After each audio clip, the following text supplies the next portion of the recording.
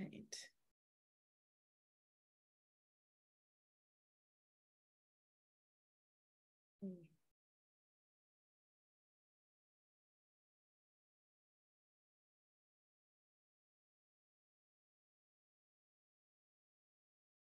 Give everybody one more minute. Seems like people are joining on right as their lunch break start if they're on the East Coast. It's like dinner time in the UK, breakfast in the West Coast.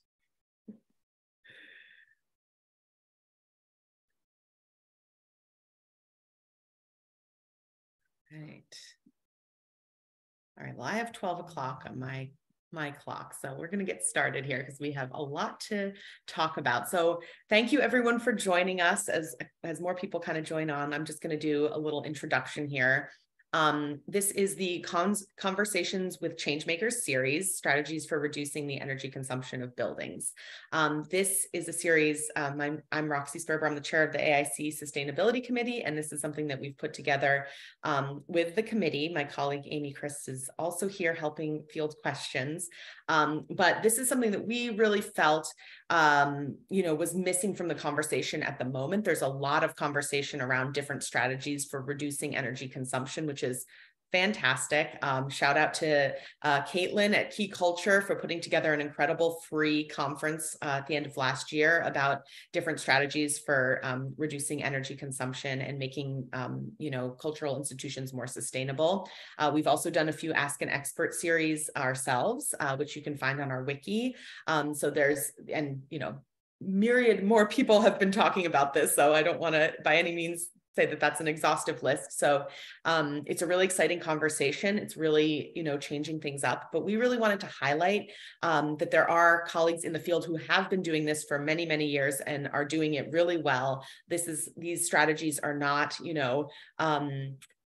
kind of treading in new territory. There are lots of wonderful colleagues who have already been implementing them. And so we really thought it would be useful to have some conversations around that and kind of demystify some of these strategies and help all of you who are interested in helping to implement them, kind of figure out who to talk to and where to go. So that's sort of the background. Housekeeping, please enter any questions that you have. We do want this to be, to a degree, interactive. There are a lot of you in attendance, so we can't, unfortunately, unmute and all talk. But if you could throw any questions in the Q&A, and feel free to comment on questions or, vote things up if you really want those questions answered, and we'll do our best to address those. Also, captioning is enabled, and we are recording this event, so just a heads up on all of that. A little bit of preview for what's coming next with this series. We have events in March and April planned. We don't have all the speakers confirmed yet, but March event will be with colleagues in the UK. This is obviously in collaboration with ICOM too, I should say. Lorraine Finch has been a collaborator on this project. So that will be featured in March, and then in April we'll be talking to some private conservators. So there's a real interest, I think, from all of you who work in private conservation studios to be thinking about what you can do to be more sustainable. So we will be talking about that in April. So stay tuned for all of that. And this is really intended to lead up to the annual meeting in Jacksonville in May. So all right, without further ado, let me introduce everyone. As I said, I'm Roxy. I'm the chair of the AIC Sustainability Committee. Amy, who's joining me, is our resource officer, and our wonderful guest, Nancie Ravenel, who works at the Shelburne Museum in Vermont, and Patricia Silence, or Patty Silence, as she likes to be referred, who is at the Colonial Williamsburg Foundation in Virginia. So do a little brief introduction. Patty began her career at the Colonial Williamsburg Foundation as an exhibits conservator in 1999, following her work as a textile conservator at the Textile Conservation Lab in Lowell, Massachusetts, and an objects conservation technician at the Nelson Atkins Museum of Art. Now Patty is the Director of Conservation Operations at the Colonial Williamsburg Foundation. Her department consists of 45 specialist conservators, technicians, and aides who work in 9 media-specific and analytical labs, including preventative conservation. Patty works closely with a wide variety of CWF colleagues on construction projects, environmental control systems, fire protection, lighting, and integrated pest management. Sounds busy to me. So thanks for making the time, Patty. And she also works with collection colleagues all over the world to practice and promote preventative conservation. Patty is an active professional associate of AIC and currently works with Materials Working Group. And she was also the founding chair of the Green Task Force in 2008, which is now the AIC Sustainability Committee. So we are very indebted to her here at the on the committee. Nancie Ravenel received her MS in Art Conservation from the Winterthur Museum / University of Delaware program as an objects major. She hates to admit it, but this is her 25th year at the Shelburne Museum in Vermont, where she is currently the Director of Conservation. For 17 of those years, she shared an office with Rick Kirshner, who appears to be in the audience. Thanks for joining us, Rick. And who is the first conservator hired by the museum and instituted many of the energy saving policies that she's going to describe here. So we are indebted to him as well. She learned a lot through osmosis. Her office neighbors include the museum director of preservation and landscape, buildings preservation team, and the facilities technician. And that proximity has been really helpful for building relationships and sharing observations. So that's something we're going to get into today, we hope, talking about sort of how to build a team at your institution to, really promote these values and these policies and put all of this into action. So once again, thank you all for joining us, and thank you both for being willing to share some of your experience with both of your incredibly busy schedules, I'm sure. So I think most of us are probably familiar with your respective institutions. I should say we kind of paired these two institutions together because they are larger sort of campus-wide, multi-building institutions. But I think it would be great if you could each describe, your campus, the types of buildings and the collections. I'm going to ping pong back and forth, but we'll start with you for this one, Patty, if you could give us a little overview of the Colonial Williamsburg.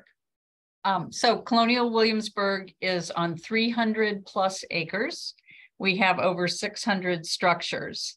The ones that I'm involved with also include over 200 period rooms, as you might call them. We've got 70,000 decorative and folk art collections, 60 million archaeological pieces, 19,000 architectural fragments. And so it's big, it's broad.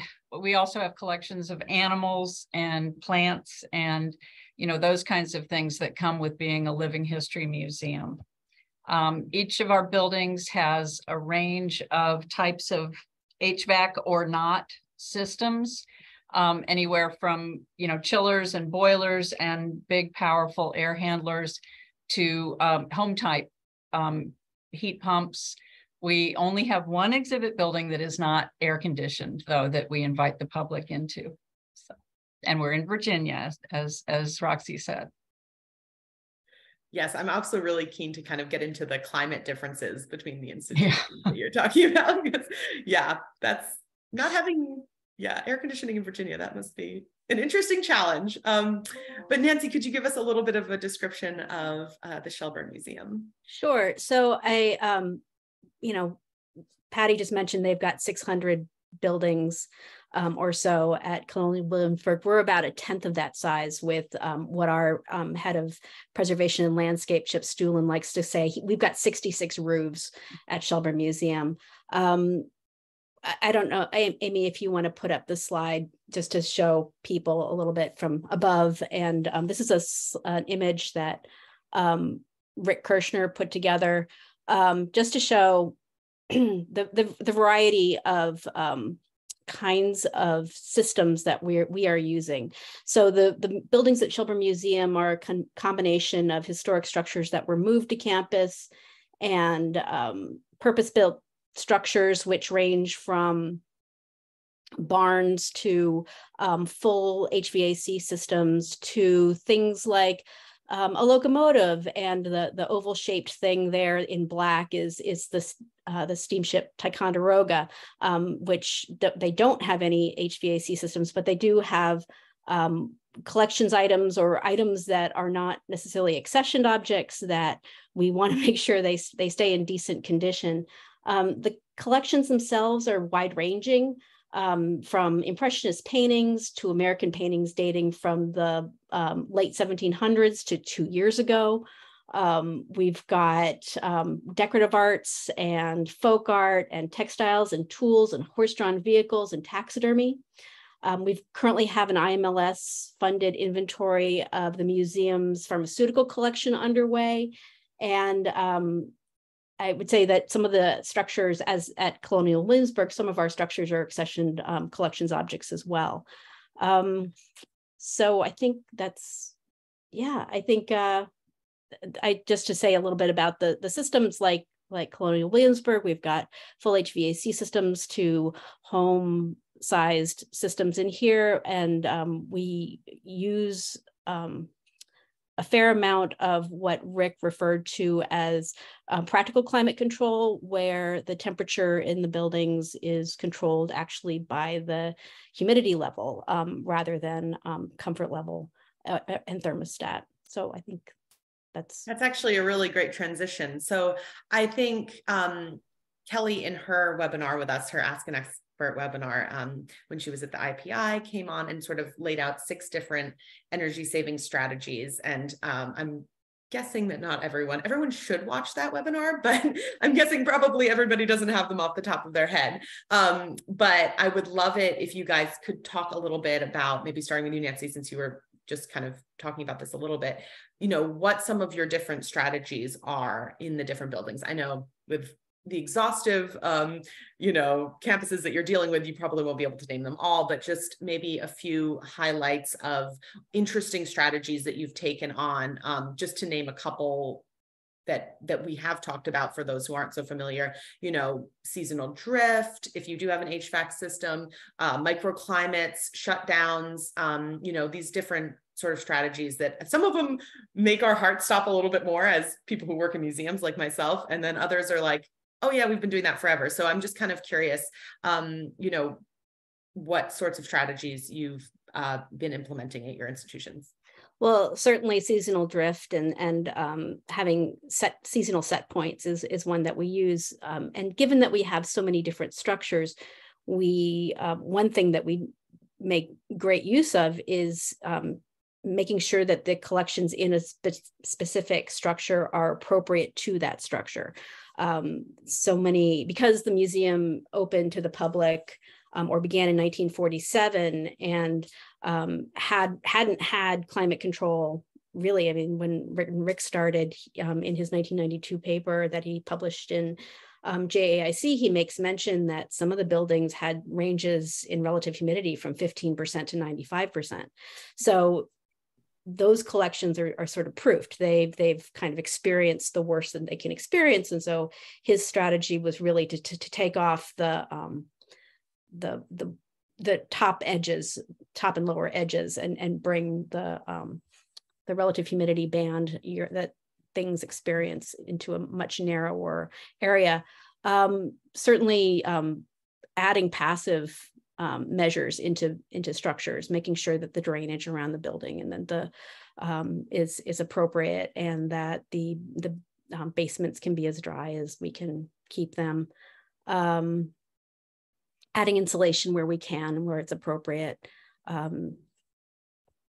Yeah, all of them, I think. All of the above. Patty, would you like to? I would say, so, you know, we have everything from these very, very old buildings that don't have any insulation, and, you know, we want to keep them, the structure is as important or more important than the collections that are inside, because we do exactly what Nancie said. We don't have hardly any. The only building we have textiles in is one that is interpreted in the 1940s, 40s and 50s, that the Rockefellers lived in, but otherwise original textiles just aren't in our historic area. But we too are taking the edges off. We're open, all of our sites are open to the public all year round. So not heating or going to 50 degrees, you know, we probably look at comfort more than I would like. But so in the winter, we've had actually in-person meetings with all of our staff saying, you know, it's not going to be warmer than 67 in your building, and, you know, dress accordingly. And that has helped us with the low RH issues that heat offers. But in the summer, it's pretty much we actually are heating to 72 in a lot of these structures that have they chill to dehumidify and then reheat. We recognize that we're probably heating more than we want in the summer, and yet, you know, that is energy use, but it's keeping the RH down. And mold is not a sustainable activity in our buildings. So we see very flat line RH all summer long, and then in the winter, it pretty much bounces wherever the heck it wants to in the historic area. We operate our modern buildings. We have several buildings that are post 1986 that have these very sophisticated chillers, boilers, the whole 9 yards, and that's where we have employed shutdowns. And in our collections building, actually in the collections store, it's in a hyper insulated zone in the middle of the building, surrounded by offices and conservation labs. And that's where we've been able to shut down the HVAC 14 hours a day. And the first year that we did that, which might have been 15 years ago, we saved $16,000 just on that one building. So, you know, shutdowns have really been and in that building, the chillers, the boilers for 3 other very, very large buildings are incorporated. So we don't shut everything down. This is just air handlers. Mm-hmm.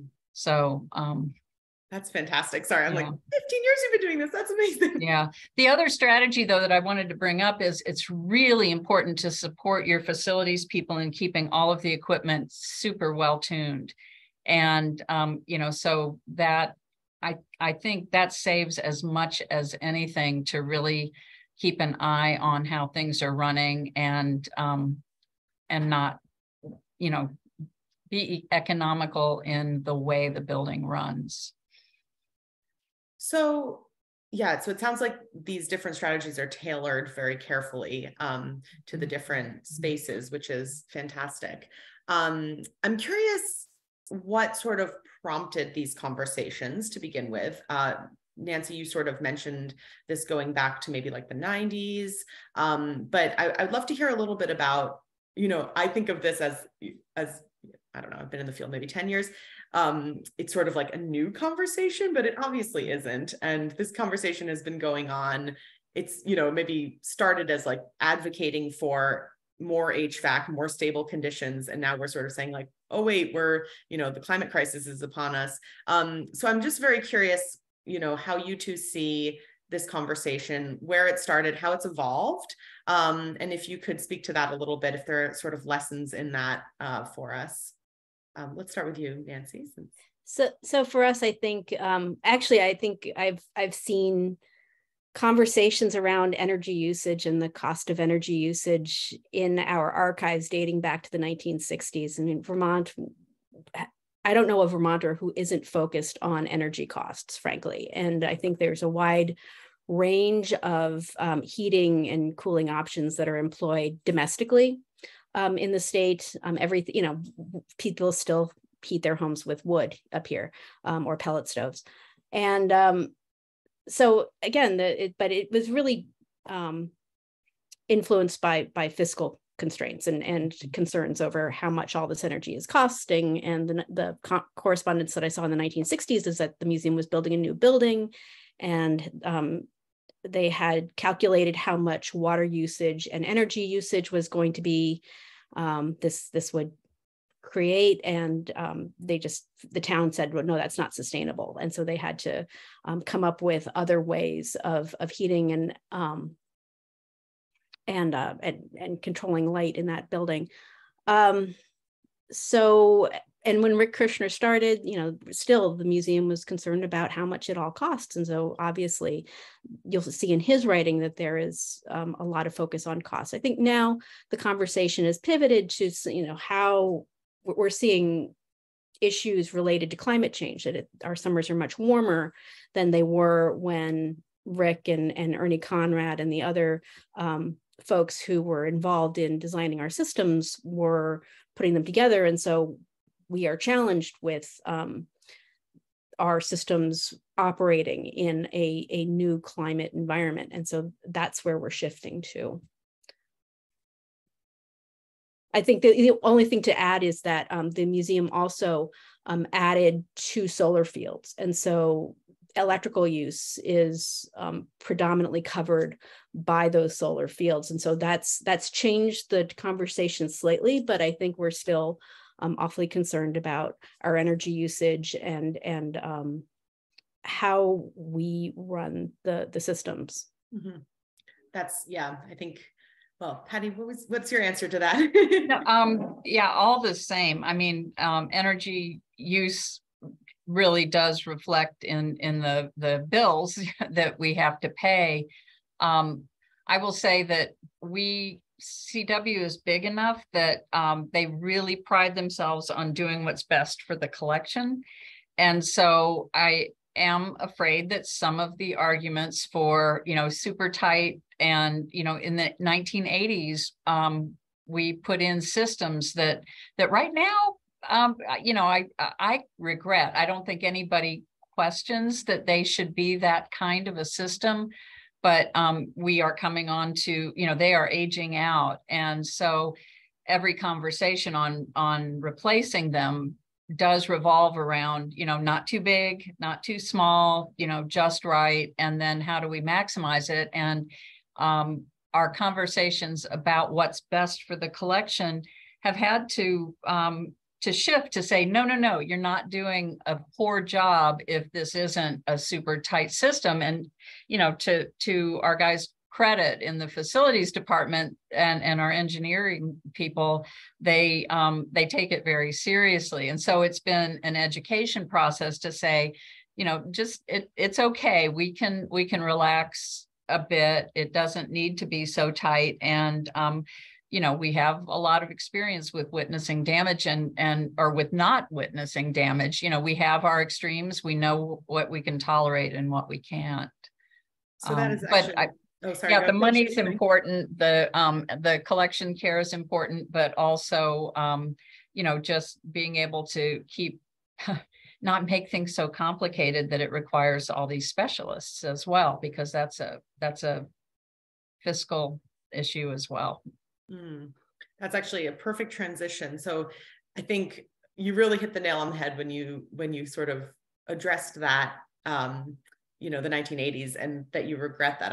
I would love to hear more about why, and also where you go when you assess your risk. Like, this is the thing that for me as a, younger conservator, I guess, I'm like kind of mid-career now, but I kind of think to myself, I don't have the institutional knowledge of decades. I get nervous that if I say, let's loosen these parameters,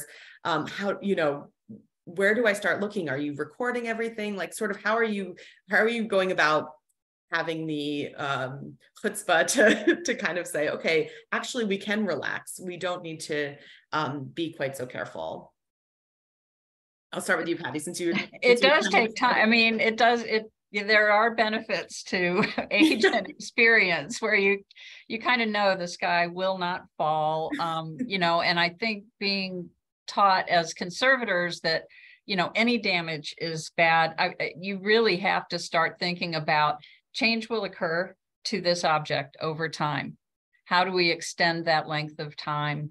How do we use it, though, for what it's for, which is, education and experience and, our understanding our culture and cultures.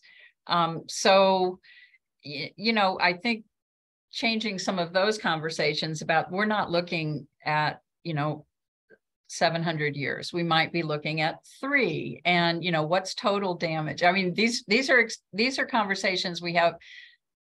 Light is the one, it's not environment. And I think if you really stop and you can witness in your lifetime that damage from light, but you might not from environment. You know, dirt and light are probably more damaging to collections than the environment generally, right? You've got these rare, extraordinary things, and those are the ones you look out for, and you learn what they are. And I think looking at images from the past is really helpful in assessing what kind of damage or what kind of change has happened over the years. I think for me, that's been the most, that has put my mind to ease most. Where I get a little nervous is when something new has been acquired and the curator wants to put it in one of the historic houses, which has that wide range. And I don't really know how that object will respond to that environment. And I just watch it really carefully. And if something needs to move, it needs to move. That and the recently conserved. If something gets glued up, a wooden thing gets glued up, that's what's going to pop. Yeah. And in fact, in my treatment work, I often make my material choices based on the environment, but that also comes with, you know, several decades of putting treated objects into environments that are not what we typically think of to put them into, and knowing how those materials will respond. So do you treat, you know, those two examples that you gave, maybe a recently conserved object or a recently acquired object, do you treat those differently? Do you have a more sort of regimented monitoring program, or do you tend to put them in different environments? I mean, it sounds like you're putting them into the environment they're going to go in and then reacting accordingly, but I'd love to hear a little bit more about that. Nancie, you brought that up. I think that's it, is that I'm just monitoring it a little bit more carefully. And make a point to go check on that thing when I do my rounds collecting data. Gotcha. Cool.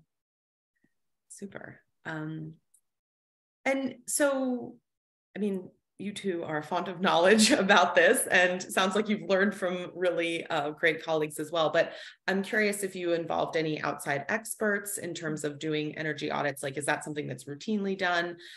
There's some wonderful colleagues in the field who I know are experts in this that I've often thought to call on. So I'm curious if that's part of the implementation of these strategies. I think it's really helpful. You know, outsiders are always listened to a little bit better than insiders, and that, you know, it brings you, you know, these ideas and these thoughts. So getting, you know, NEH or IMLS grants is a really great way to get those people in. And that's what we've done. We've also cooperated with IPI on some of their work with libraries. We had a library that met the requirements for one of their projects, and so they came and advised Kelly and Chris and Jeremy all came and worked with us on that.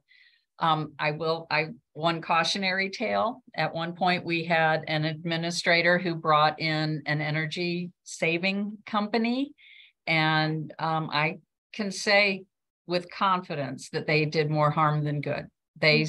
They decreed that certain sites should have shutdowns and started just doing things without talking with us, without understanding what conservation, and even without consulting facilities management's expertise. And that was not a good project. You really want somebody that is going to listen to you and be open.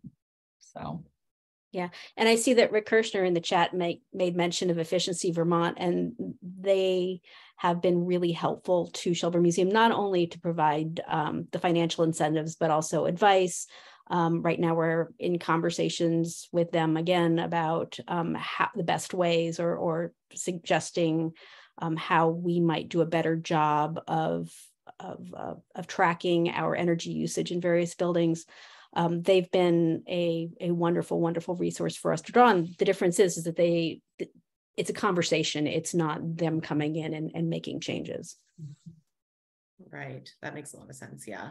And is there, I guess this is probably a question that is going to be dependent on different spaces, but I'm wondering if there's sort of one go-to strategy that you like over the others, that you're sort of like very happy with the fiscal reduction, with the way that the collections respond. I mean, again, this is going to be tailored probably, so maybe this is a bit of a a useless question, but I'm just curious if there are some that are sort of your go-to strategy for your particular institutions. I would say the one thing that comes to, when you put it that way, if you want 3 arguments for what we want with light reduction, motion detectors, occupancy sensors, or drapes over objects or whatever, but less light on an object is good for the object, less light in the room is good for the light bulbs to last longer, and less light in the building uses less energy. And so, that's a super easy example. That's very interesting. Yeah. Yeah. But in HVAC, it's way more complicated. Yeah. Did you have anything else, Nancie, that you wanted to add? I think that, again, being that we're semi-seasonal, we went year-round in just several buildings, only the buildings that really can be open and humidified in the winter. We did that several years ago, but by and large, the museum is closed for between mid-October to mid-May. I personally really love that the buildings are given the opportunity when they can to go cold, because that also helps us with our integrated pest management. It does seem we seem to have less pest activity when we've had hard winters. Unfortunately, we're having fewer and fewer of those, but I think that has been my favorite way of reducing costs and having a benefit for the collection. Yeah, that's a very good point. How integrated all of these things are never ceases to amaze me. And that actually goes back to another question that I wanted to ask, which is, how does this intersect with other forms of sustainability initiatives that you might have going on? Nancie, you mentioned the solar panel fields and the pest management. So I'm curious if maybe starting with you, since you had mentioned that, we could talk a little bit about water usage and all of these other, I know this is really focused on energy, but it does seem like it's impossible to just talk about one without talking about the others. So if you could both speak to that, that would be really neat. Well, I think so. Other initiatives we have ongoing at the museum are wastewater runoff. We do have some ground source heat pumps that are used in some of our buildings, and we have runoff retention ponds that kind of look like art features on the landscape, but they actually have a purpose in the for our operation. That's the only thing that comes to mind quickly. When you mentioned the solar panels, I think when we spoke before, you had said that was a company that had come to you. Oh, right. So yes, yeah. So in fact, the solar panels that are on the museum's land, we had 50 acres that we weren't really using. It was a field that, it's across some railroad tracks from the museum proper, and a company off and on over the years, the museum had considered solar, but a company came to us and effectively we're leasing the land. So it's getting some benefit from something we weren't really using. And we get a portion, we get the credits from a portion of the energy that's generated from that solar field. And we will have the option of buying those panels at some point at a reduced cost. So again, it's being creative with what assets you have. But again, I don't know if we would have done that if the company hadn't come to us. I guess one thing that comes to mind for me, we have started putting film on our windows, even on historic glass, and it not only is UV blocking, it's almost clear. It's clear enough that our historic appearance is not affected, but it blocks IR as well. And so in the summertime, that I don't have a way of measuring it, the savings, but that was an easy thing for us. Virginia doesn't tend to have the state support that Vermont offers for energy savings for various reasons. And so, we have to really look hard at payback period and all of that with this kind of stuff. But this window film, has actually turned out to be a real boon. And, we definitely see less heat buildup in these spaces, and our summers are getting even longer. So. That's really interesting. Yeah. The creek that runs through Colonial Williamsburg is chill water runoff, and that is well water. So it's also incorporated as a feature. But I think that's something that we're going to be curbing over the next few years, because it does require a lot of, when these things were put in, water was cheap and abundant in Virginia, and it still is, in comparison to the rest of the country, but it's just not the right thing to do. Right.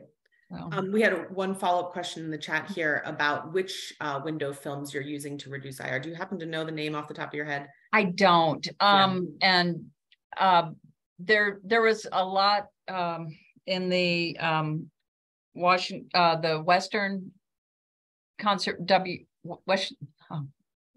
now my brain. WAAC. Western regional group, right? WAC. Okay, there it is. There were some good articles written about window films several years back, and and they talk about grayscale, and it's very particular to each. I know Winterthur was able to put on a film that was gray because DuPont did it. We have to make it look like it's not there. So there's more to it than just one brand's the best. It's more shopping for what you require and what meets your needs. But all right. Yeah, I think that is it, the balance of the aesthetic with the benefit to the collection. I think because by and large our historic buildings are not historic interiors, they're gallery spaces. We've been able to use tinted interior storms a lot. So, the view from the outside is that the windows look dark, and that's just fine. But increasingly our public is wanting to have the windows opened up, and so that they can see out and get a sense of where they are in the landscape. And so that's a challenge that I'm also thinking about right now. Yeah. We got a question. I'm going to kind of turn to the questions because the Q&A is popping off now. So thank you all for throwing questions in the chat.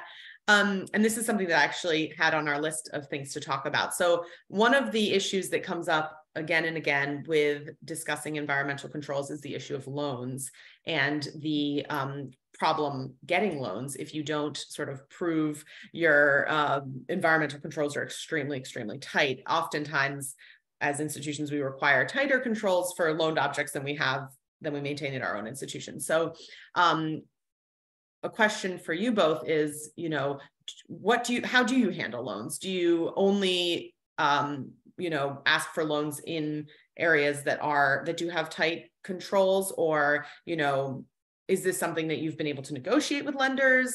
I think this is going to be a bigger conversation for our entire field, but I'm curious how, with the experience that you both have, how you've handled that. Let's start with you, Patty. So typically, if we're borrowing something, it's going into our museum building, and that is it was built with lots of insulation. It was built with hardly any windows. It's still a monster, but it is it's efficient in that category of building. So that's generally where loans go.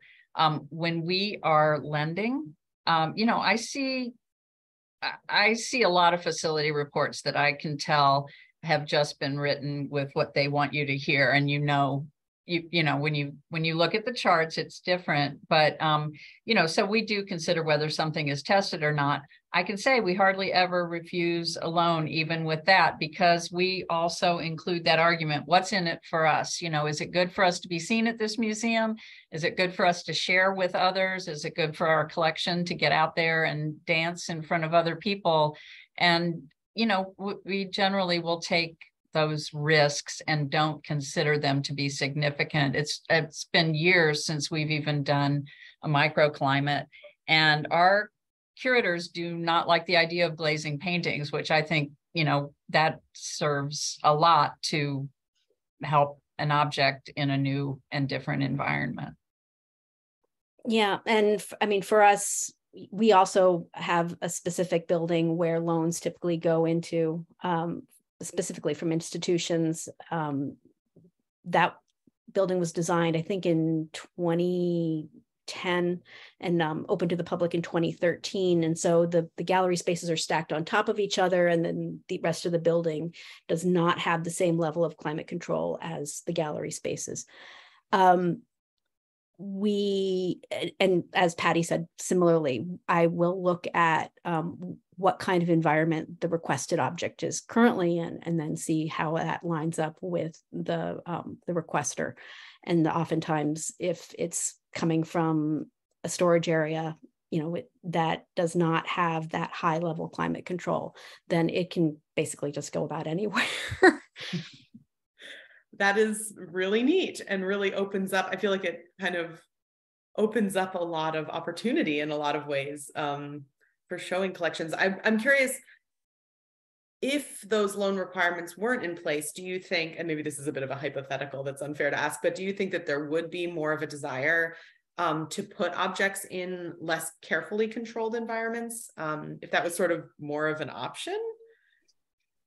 Do either of you have thoughts on that? I think it's like the buildings. You have to look at each loan, each environment, each object, and and decide. And you have to just include the whole package with that.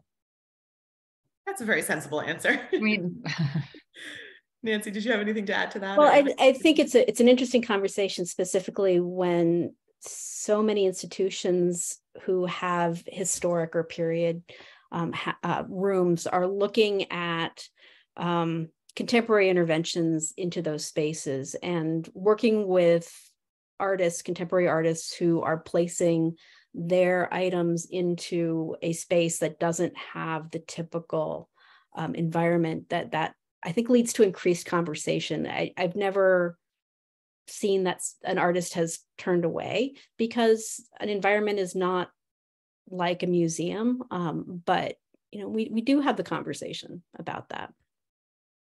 And it also leads to what kind of care, those kinds of questions that what would they like to see, and how much can they tolerate in terms of a variance. That makes sense. All right, I'm going to turn to a couple more questions. We have one from James who says, I'm a facilities manager with a background in children's museums. The first year with managing a 30,000 square foot collection has been interesting. Hats off to you. What authorities could bring our collections folks to help them be more open to more tolerance on temperature and humidity? I spend a fortune keeping things at 70 degrees and 50% RH in Virginia year round. That's a super great question. I think AIC probably has a big role to play in this, which is part of why we want to have this conversation. So yes, do either of you have thoughts for James on other authorities that could speak to that? Yourselves, perhaps? I am not sure where we are right now with the AIC wiki on environmental recommendations. I mean, there is ASHRAE, that does say these things, that depending on what you've got, this is the kind of building you might want. If you already have equipment, though, that was designed to do that, just opening up your set points will not, just getting, your internal authorities to approve widening set points doesn't save you energy necessarily. It can make the equipment go kind of bonkers and waste energy. So you have to approach it in an experimental fashion and just check out what you're doing as you're doing it and see what happens. We've just found that it in some cases it bounces all over the place because the equipment was designed for temperature control, not for RH control. And the programming is, as you probably know, is really complicated. So you have to have, I would start probably with some engineers to look at what happens. What do you see as being the way to broaden this with a large building like that? That's probably where I would start, is with a contractor or an engineer that understands programming of the equipment. And including your collections folks in those conversations too, so that there's transparency and understanding on all levels. I think that is a challenge. That is an ongoing challenge. There's a constant need for education for all staff members about these sort of wider bands and whether or not they're appropriate for a given collection. Yeah, those are great points. Thank you. We've also got another point in the chat that the IPI, the Image Permanence Institute, I think that's it, right? In Rochester, New York, has good resources on reducing energy usage. So yes, we would definitely encourage folks to look at their resources. They're amazing. And Amy kindly put that right in the chat. Thank you, Amy. And we sort of touched on this, so I'm going to go to Monica's question. Could you talk a bit more about controlling only the humidity? How has your facilities department been able to do so in newer buildings designed with tall ceilings and so many glass windows? Do either of you? We don't do that in newer buildings. Do you, Nancie? No, most of our newer buildings have no windows, or we've done what we can to block out all light. Yeah. We do have, though, in one building, the one that doesn't have air conditioning, and it was vacant all through COVID. We set up just regular oscillating fans throughout the buildings that were plugged into humidistats. Whenever the humidity was over 50%, I think is what 45 or 50, the fans go on and move the air. And that really helped. We had one significant mold outbreak, and then we implemented that. And, and that's just empirical. We'd love more work on mold. Yeah, I agree. I'd love to see more work on mold and just the moving air around. And we've got a small collection of horse-drawn vehicles in a barn that has no insulation, no other means of controlling the environment. It's there's some a small difference between the outside environment and what's inside the barn, but Rick did put some fans in there, and those aren't connected to any kind of humidistat. We just turn them on when the building lights go on and turn them off at night. There are days when the fans are going, even though we're not open to the public. So we are exposing our, because the lights and the fans are on the same circuits, we're exposing those collection pieces to light that they wouldn't get normally. But, when you're weighing the potential of fading versus the potential of mold growth, I'll take the fading over the mold growth for that particular collection. And it's amazing. We really don't see mold in that building, even though the relative humidity in that building can be over 90% in summertime. So I would love to see more work on the effective ventilation. We, in Rick's paper that he did for the Getty Conservation Institute, it's still up on their thing. I think it's 2007. It's part of their experts roundtable. He actually goes into some detail about a storage area that is heat and ventilation to control the relative humidity and how that operates. And so that's louvers opening and closing. We do have some oscillating fans in that space just to encourage air movement. And then because of climate change, we've had to add a room size dehumidifier that's plumbed to the outside and, goes on and off because it's got a humidistat in there. And that really, it's amazing how that one room size dehumidifier is, takes off the very highs that we have in that space. That's fascinating. I'm a fan of a fan, so in my own house. So intrigued by that concept of increasing ventilation. We have a comment from an engineer in attendance, so thank you, Nicola. She says, engineer here, we have reduced our energy consumption dramatically without changing set points. Understanding the control algorithms is very useful, to Patty's point. If you can find a contractor who will help you with this, it can also be valuable. Engineers like to talk in jargon, so don't be afraid to challenge this and ask for clear explanations. I can appreciate that. So yeah, thank you for chiming in to help with that previous question. We've got another anonymous attendee who is asking, what would you advise smaller museums to do if they're struggling to meet recommended RH bands, but are nervous to stop trying? It would be great if the larger organizations could publish their experience in trying wider RH targets. I think there are some publications on this for sure out there, but are there any particular ones that you would point this attendee to, or any particular bits of wisdom that you could share on that point?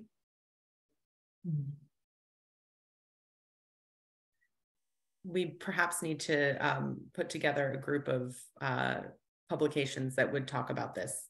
That might be something that we could do as the committee to kind of share a little bit. But I think personally, I hope that smaller institutions will be able to benefit from some of these conversations. And I know some colleagues who work more in the regional sphere and talk to a lot of smaller museums have reported that there's, a lot of stress and anxiety that goes into meeting these really, really tight set points. And as we're having this conversation and others, I think it's quite clear that, as Patty mentioned earlier, perhaps light is an important thing to target as well. And that might be more feasible. So one of the things that's helped me in that, just in talking to my engineers and facilities managers about, they were worried about humidifying more in the winter. And I've really gotten them to be okay with, in some cases, we don't even turn on our humidifiers except for maybe 1 month in the winter. It takes so long to dry a structure out and to, so we kind of stay at that 55 all summer long, really flat. And then it takes, we kind of wait until we see that it's starting to, bump into the 30s. And then we might start, 2 weeks later, turn on the humidifier, but we're turning our humidifying boilers, the steam boilers, off completely in buildings for the summer, because I realized that it was trying to tweak it. It might go down to 45, and that it was, why are we running this whole boiler just in case we need that little tiny bit?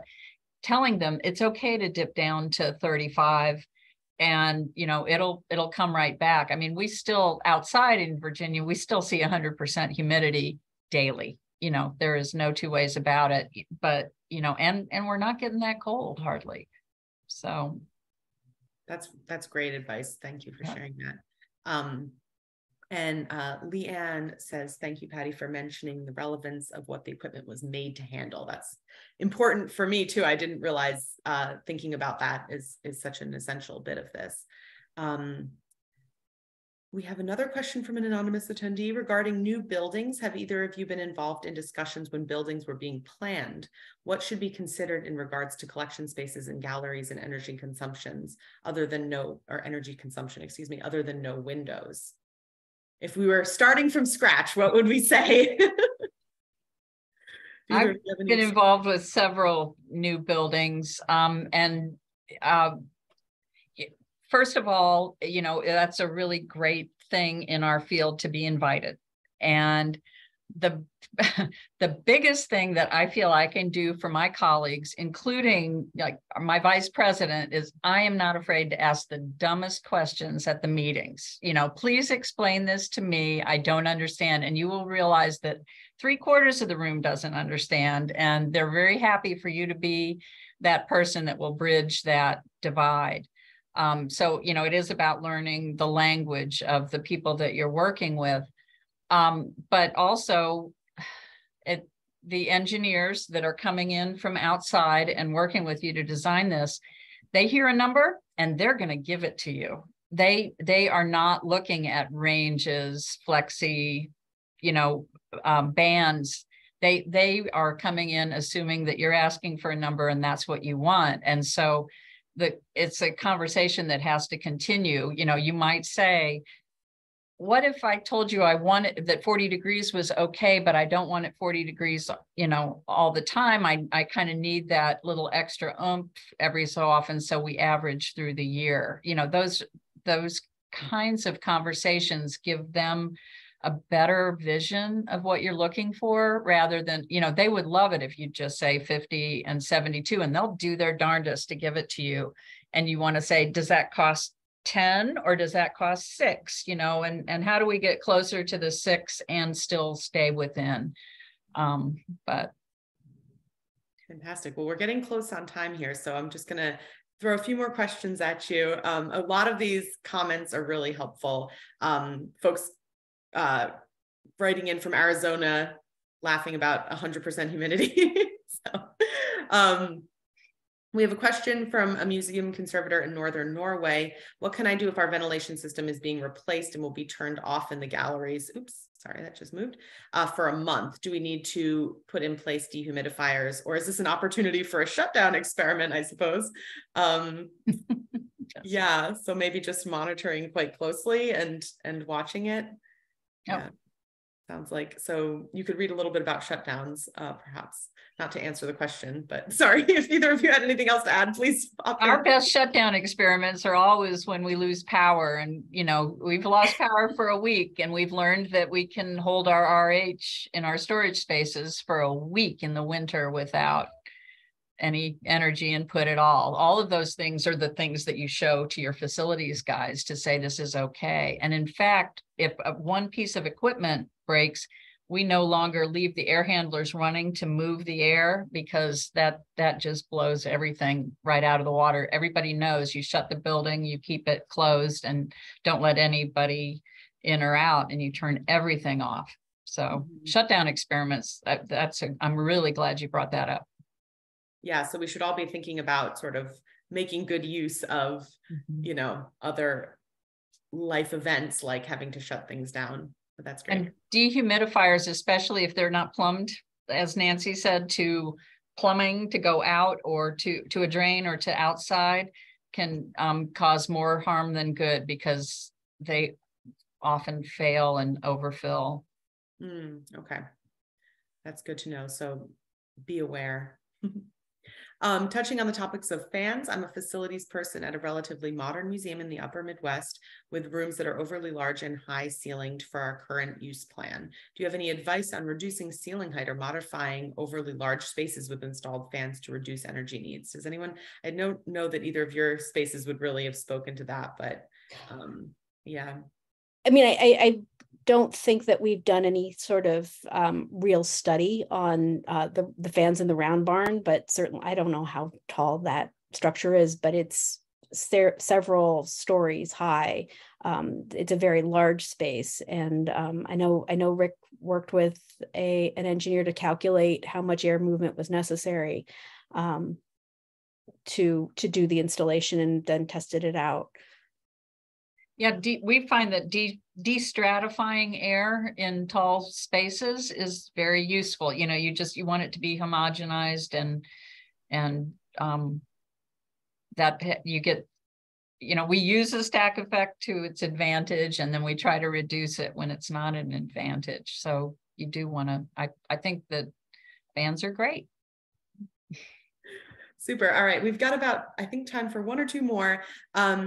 We have a question, which I think is very interesting, from Eric. Have you tried to measure dimensional changes or material movement on complex objects? Or are you relying on visual observations to indicate whether there's change in objects? How do both of you approach this?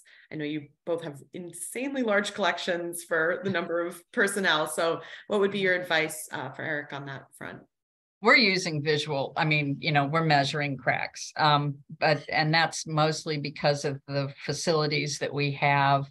You know, we have used crack monitors and things to see things move, but we're not doing any, you know, controlled experiments or any of that within our labs.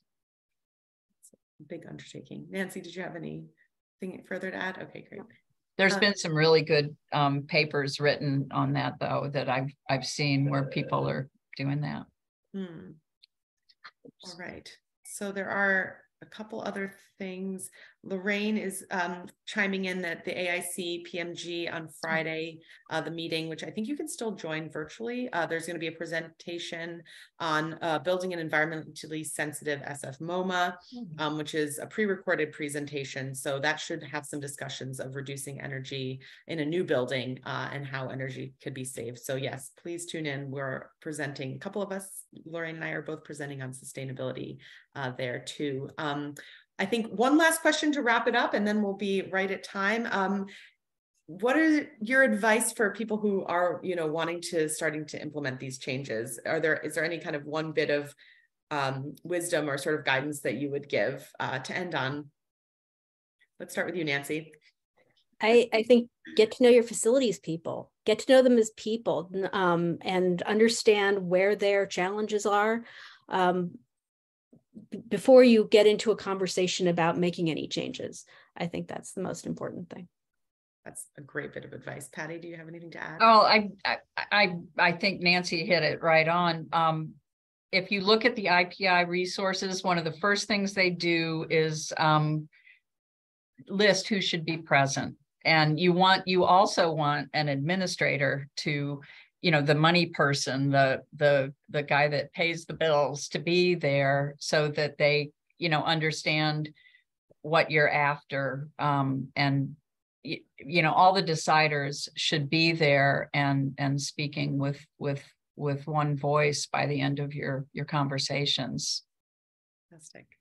All right. Well, that's a great bit of advice. I need to take that to heart. I think there's still a lot of stuff in the chat, so feel free to peruse, everyone. But I think we will wrap it up, since it is definitely been an hour and we don't want to take any more of our generous speakers' time. So thank you all for attending. Thanks for the wonderful questions. We will keep this conversation going in a lot of different forms. And those of you who are in attendance today, please do attend the other events as well and keep those fantastic questions coming. So thanks again, Nancie and Patty, for your time. And thanks to AIC for hosting this. So, right. Take care, everyone. Thank you.